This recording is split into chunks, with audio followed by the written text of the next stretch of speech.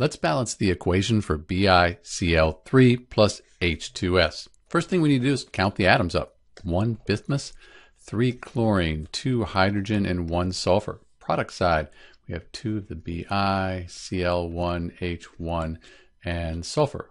3 of those.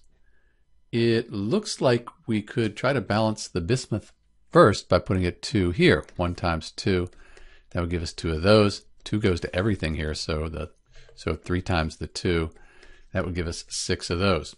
Let's try the chlorine. So we could put a 6 in front of the HCl. 1 times 6, that would balance the chlorines, and then 1 hydrogen times the 6, we'd have 6 hydrogen atoms.